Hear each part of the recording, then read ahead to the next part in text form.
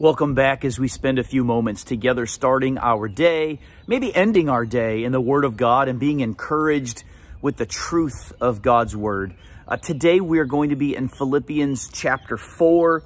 I'm going to just encourage us to ponder and reflect upon verse 14, chapter 4, verse 14 of Philippians today. And really at verse 14 through the end of the letter, Paul is wrapping up his message to the Philippians. And yet there's still a lot of really great, important lessons and truth for us to reckon with. We'll see that here in just a moment. First, let's pray. God, we give you thanks for this beautiful morning. I know where I live, we were threatened and experienced severe weather last night, even tornadoes. And I pray that your mercy and grace would comfort and care for those that are in need this morning. I pray, oh Lord, especially and above all else, that our needs that are met by you in Christ would satisfy our hearts and we would live with gratitude and praise to you. Speak, Lord, now by the Holy Spirit through your word to our hearts, I pray in Jesus' name. Amen. Philippians chapter 4, verse 14, Paul says this. Remember, he's talked about being content and satisfied and how we are anchored in Christ in the midst of all these shifting circumstances and on and on and on. Paul says this in verse 14, "Yet it was kind of you to share my troubles." Now, what Paul has basically done here in saying that, it was kind of you to share my troubles. Paul's saying thank you. And what's incredible about this is in verse 3 of chapter 1 of Philippians, Paul talks about and writes how he thanks God for the Philippians.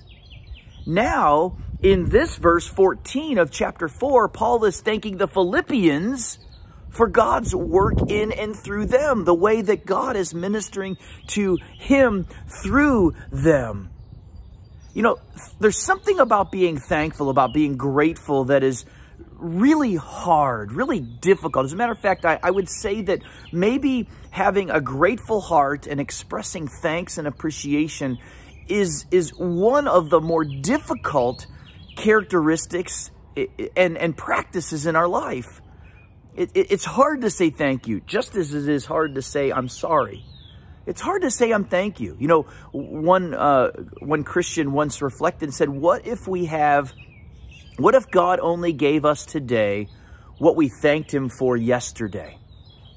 How much would we have? You know, we really could go through our day and constantly say, thank you. Thank you, Lord, that I opened my eyes this morning. Thank you, Lord, that I have a floor to put my feet on.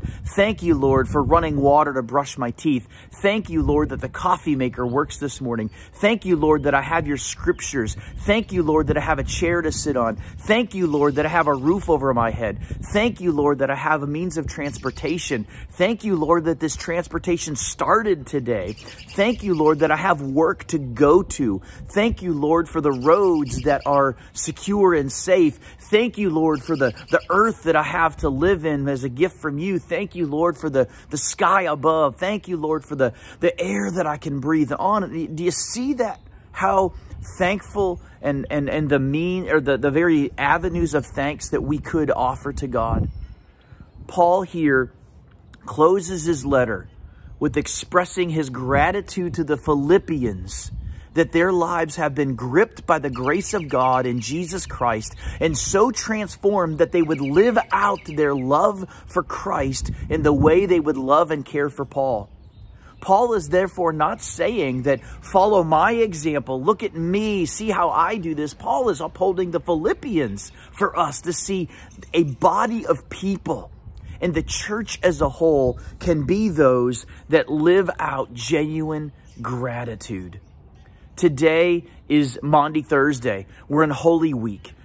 That alone is a magnificent and enormous reason for us to be thankful that God sent his son, Jesus Christ, innocent and perfect, yet died guilty and the bearer of our sin, that by faith in him, through his atoning sacrificial death and resurrection, we might be saved, freed, forgiven, Can't we thank God for that too? And maybe that especially. May the Lord move in your heart in such a way that you, with eyes and with ears, and even then through your lips and your hands, you would live out your genuine gratitude to God for his goodness in your life. May the Lord be with you. I'll see you again tomorrow.